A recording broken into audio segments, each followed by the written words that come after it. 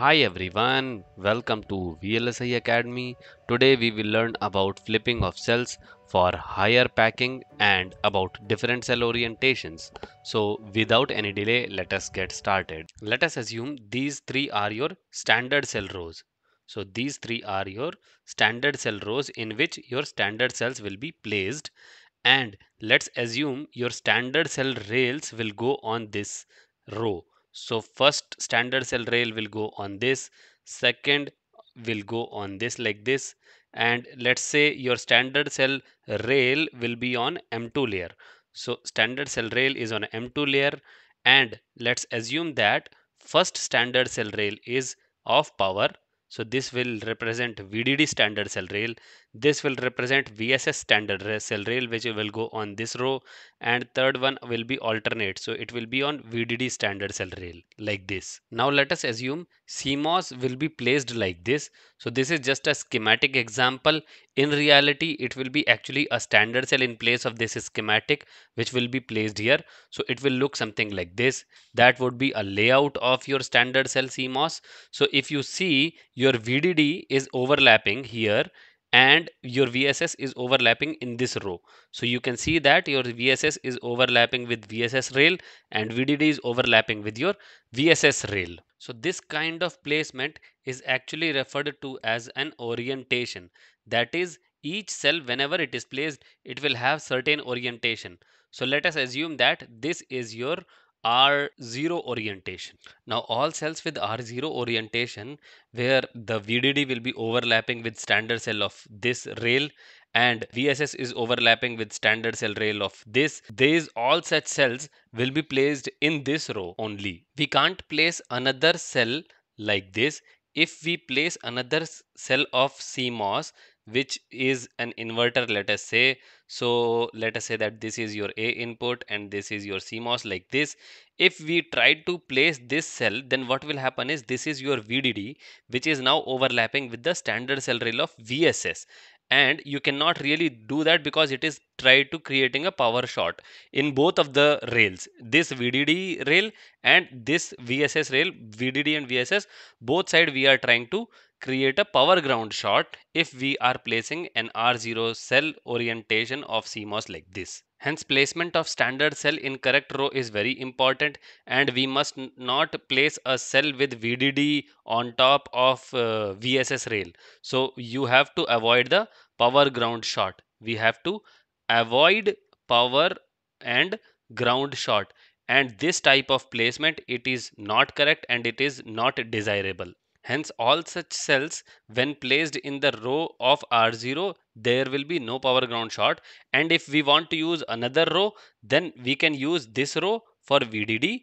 And after that, there will be one more VSS somewhere down, and we can place cells in that row. So that way you can place cells, but that time every alternate row will be empty. So every alternate row you have to leave because you cannot create power ground shorts, and in order to avoid that, you have every alternate row occupied with this kind of placement, and after that one row will be empty. But if we occupy every alternate row with such R0 orientation and leave one row empty between every two rows, then almost half of the design will have empty rows, and utilization of core area for placing standard cells will be inefficient. And that is why we have a concept of flipping of standard cells. By flipping means we are essentially telling the tool to place the cell with symmetry with respect to x-axis and flip it, so such that it will be placed like this. Here if you see, this PMOS is now downwards and this is your NMOS, and it is just flipped with respect to your VSS in x-axis.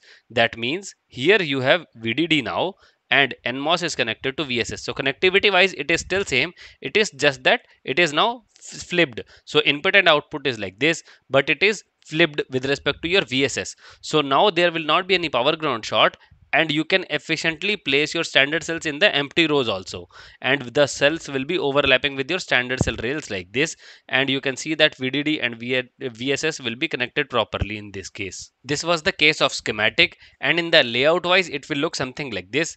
Here you can see that this case VSS is your overlapping and it is now just flipped.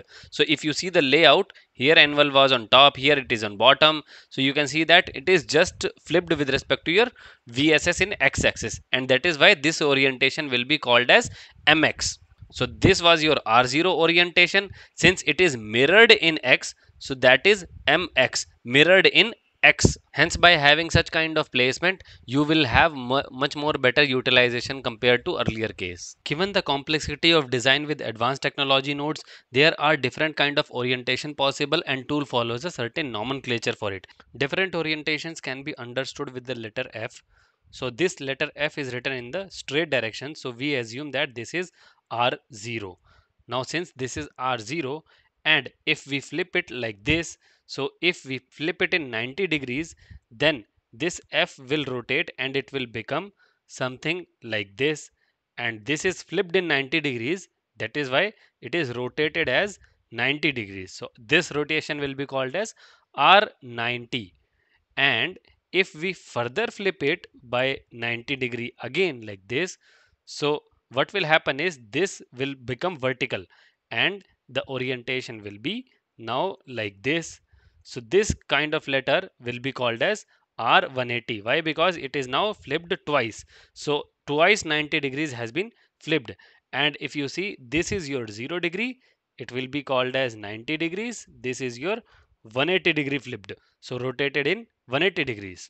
If we further flip it by 90-degree, then this vertical will become horizontal, and then it will be something like this. This will be horizontal and it will be like this. So this letter F will be three times it has been rotated as 90 degrees. So it is R270 rotation, and this kind of rotation is again can be used for placing the cells. Then let's say it is again flipped by 90 degrees.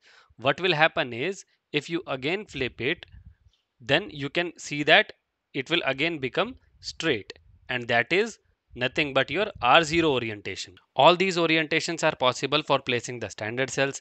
And now let us say that this R0, if you flip it like this, then it will be mirrored like this.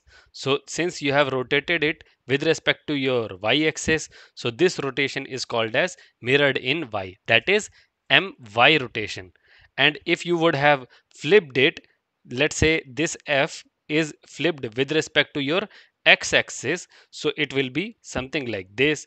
And this kind of orientation is called as mirrored in x, that we have explained earlier.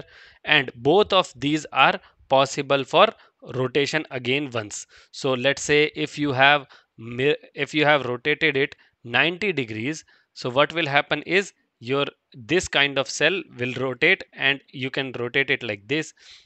This rotation is your mirrored in y, again flipped by 90 degrees. So this is my90.